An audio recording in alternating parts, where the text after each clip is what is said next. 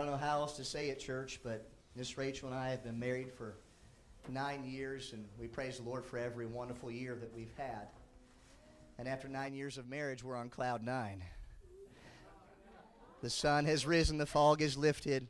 Miss Rachel's with child.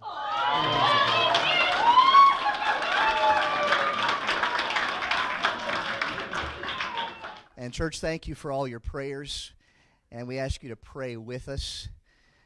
She's been concealed carrying for about 2 months now.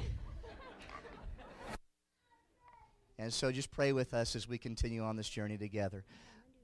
The due date is February 28th, is what they've said. So let's pray together and we'll be dismissed. Our Lord and Heavenly Father, we